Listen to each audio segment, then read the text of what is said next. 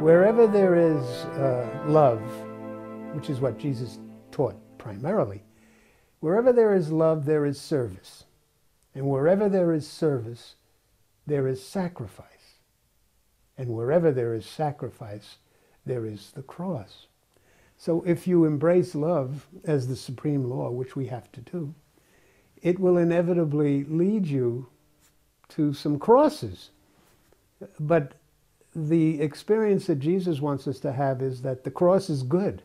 Yes, there will be days when you're carrying a heavy burden because of your love for others.